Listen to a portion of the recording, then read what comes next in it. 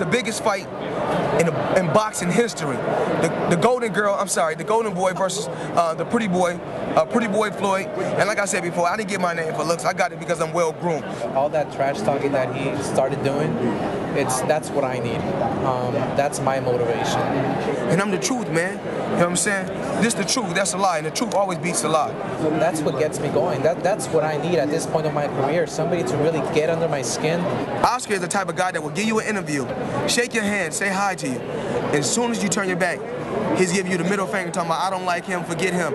He got under my skin, and I'm glad he did. I mean, he can't get inside my head, but he got under my skin. All his interviews are fake. He's fake as a person. He's the only fighter I know that wears makeup. I wanted to hear a few words from him trash talking. That's all I needed. That was my fuel.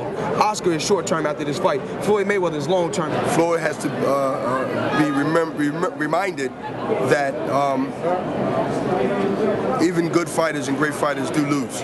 I'm good at what I do. Matter of fact, I say good, I'm great at what I do. What kind of swag is that? How you describe it? Phenomenal swag. Okay. This is mayhem, man, and this is what boxing is all about. We got a chance now with this fight with Mayweather and Oscar to bring back those glamour days of the Ray Leonard, the Rand, Ray Leonard, Marvin Hagler, Tommy Hearns. This is what we need in boxing, man. May 5th, it's flamboyant forever. Pretty boy Floyd. Floyd making millions, Mayweather. Let's do it. You know, I've already been training for this fight for a long time, and you know, he's gonna feel it. He's gonna feel it.